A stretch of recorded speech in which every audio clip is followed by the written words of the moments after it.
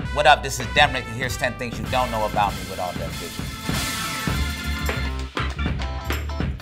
I'm sitting with you, and you here with me. We blowing this tree shit, we just like the breeze. I quit smoking weed for 2 years because of a bad shroom trip that I had when I lived in Philly. It was horrible. It was really horrible. I actually got my start from Corrupt. He discovered me when I was in a group in Philly and really put the battery in our backs to come out to Cali. I spent about five or 6 years as a hype man for Exhibit and Be Real from Cypress Hill.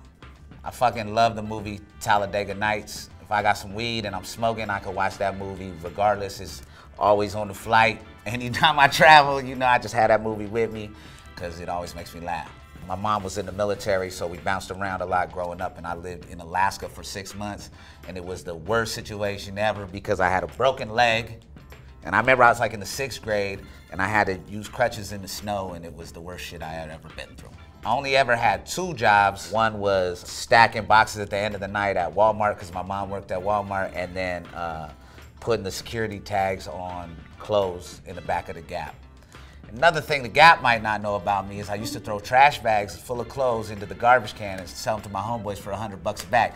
Thank you, Gap. I appreciate your support. I've done a lot of songwriting for TV and films. Captain America, the new one that just came out, me and Exhibit had the exit credit of that.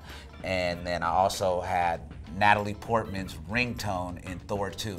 I went to Iraq with Exhibit and did shows for the troops. When you're out there in Kuwait or Iraq doing that, you are staying on the bases, you're staying in the barracks, you're eating the same food, you're traveling with the troops, and you're taking on the same dangers that they go through. But I would never change it. It was a life-changing experience for me, and I'm glad that I experienced it.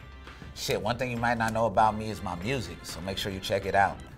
Take a listen. What up, this is Demrick, and this has been 10 things that you don't know about me. Shout out All Deaf Digital.